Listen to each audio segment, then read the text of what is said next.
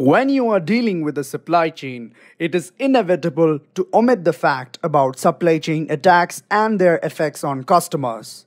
Hence, that is what we will cover in today's session. Without any more wait, let's get to today's agenda. But before we move on to the session, make sure you're subscribing to our YouTube channel and enabling that bell icon so that you will never miss any insightful updates from Intellipaat. What is a supply chain attack? How do supply chain attacks work? Types of supply chain attacks. How industries identify supply chain attacks. How industries prevent supply chain attacks. Few common examples. Recap. Without any further ado, let's move on to the first topic. So without any wait, let's move to the first topic. What is a supply chain attack? A supply chain attack happens when an attacker accesses a company's network via its vendors, suppliers, or any other portion of the supply chain. Because some supply chains can be fairly broad and can have complex relationships, some attacks can be quite difficult to spot. Most companies engage with dozens of suppliers for anything from materials to production materials to outsourcing and technology.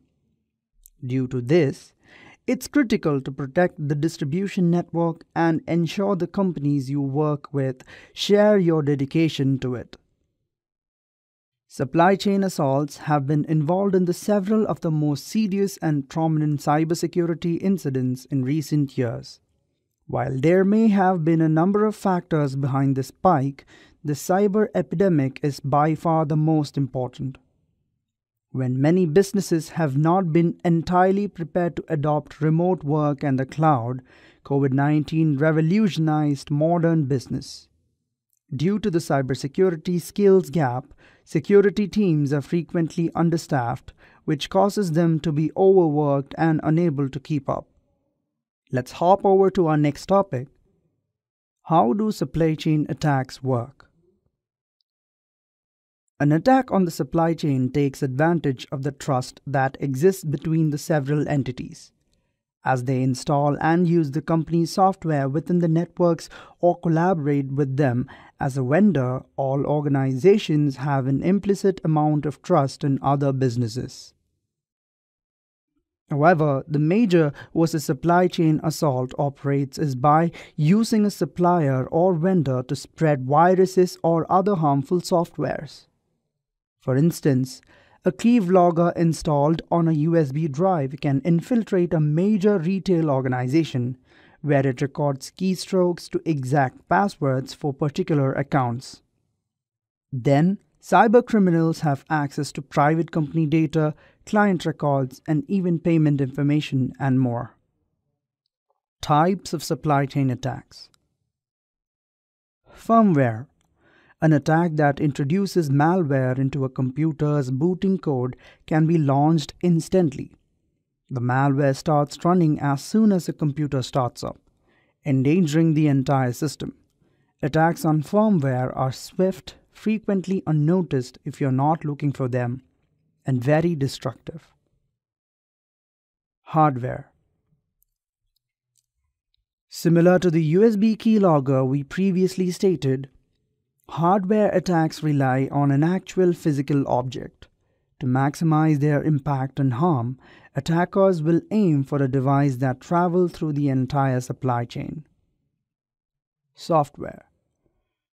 One compromised application or a piece of software is all that is needed for a software supply chain assault to spread malware throughout the whole network. Attackers frequently aim for the source code of an application to introduce malicious code into a reliable program or computer system. Now let's move on to our next topic, which is how industries identify supply chain attacks. Rapid supply chain threat detection is essential for preventing irreparable damage.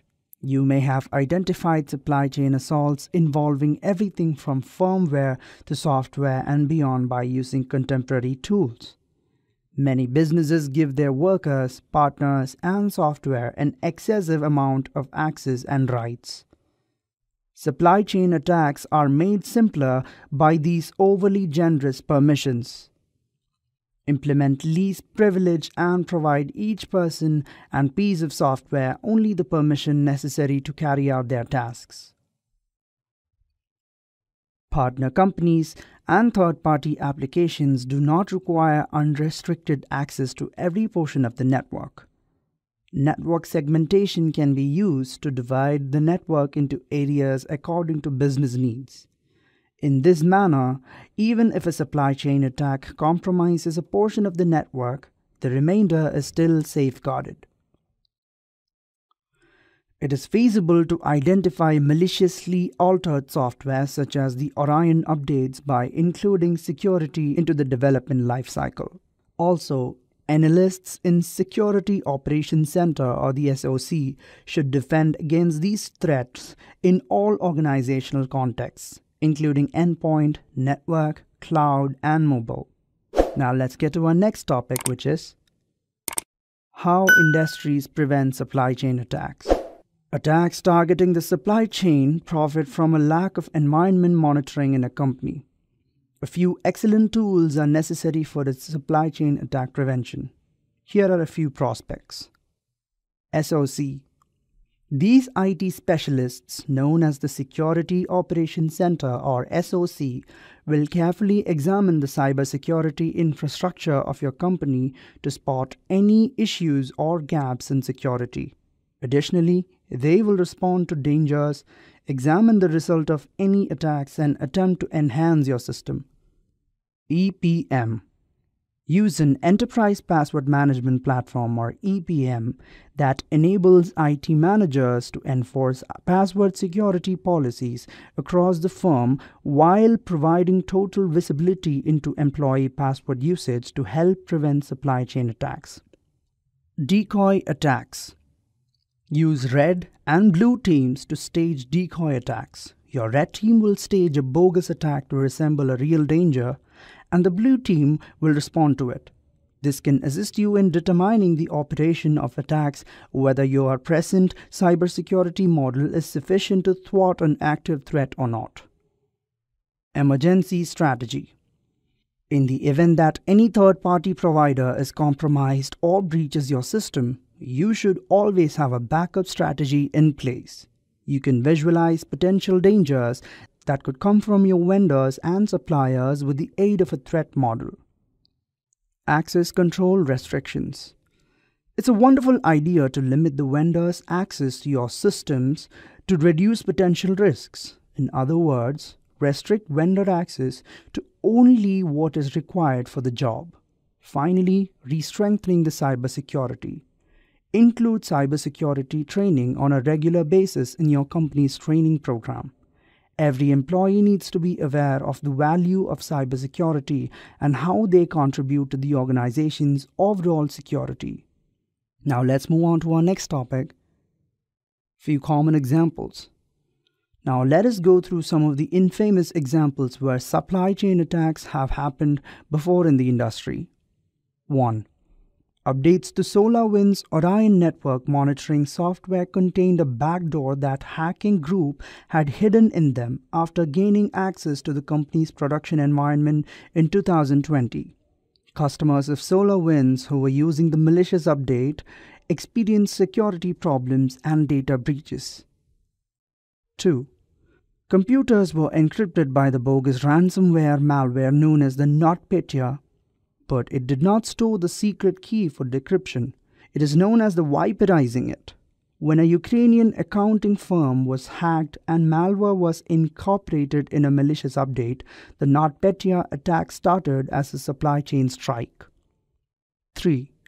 Over 3,800,000 transactions on the airline's websites were compromised by a Magecart attack that the British Airways experienced in the 2018.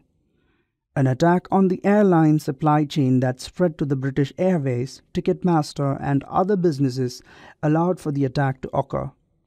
4. Over 1,000 customers were infected with ransomware by the RE-Will ransomware gang thanks to Kaseya, a software provider for managed services providers or MSPs. The organization sought a 70 million US dollars ransom to release the decryption keys for each and every impacted consumer. 5. A hacker altered the bash uploader script used by the CodeCurve, a software testing outfit, to email the business code coverage information. By using a supply chain vulnerability, the attackers were able to direct private data from CodeCurve's clients, including source code, secrets, and more, to their own servers. 6. And finally, a number of flaws were identified by the Checkpoint Research (CPR) in November 2020 that, when combined, can be used to take control of an account and numerous Atlassian apps that are connected via the SSO.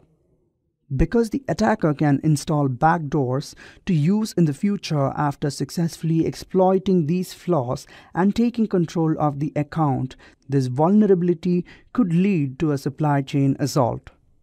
This has the potential to do significant damage that won't be discovered until it's too late to stop it. The Atlassian teams were informed of this information in a responsible manner by the Checkpoint Research or CPR, and a solution was implemented to ensure that its users could safely continue to communicate information on the various platforms. Now let us have a quick recap of the entire session. Initially, we went through what is a supply chain attack, and then we saw how do supply chain attacks work, after which we went through the types of supply chain attacks, and then we saw how industries identify supply chain attacks, after which we went through how industries prevent supply chain attacks, and finally we went on to see a few of the common examples. That's all for this session. Thanks for watching. Make sure you're subscribing to our YouTube channel and enabling that bell icon so that you will never miss any updates from Intellipaat. Just a quick info, guys. Intellipaat provides an advanced certification in digital supply chain management. You will learn supply chain concepts such as procurement technologies, digital transformation, and digital supply chain blueprints. Reach us out to know more.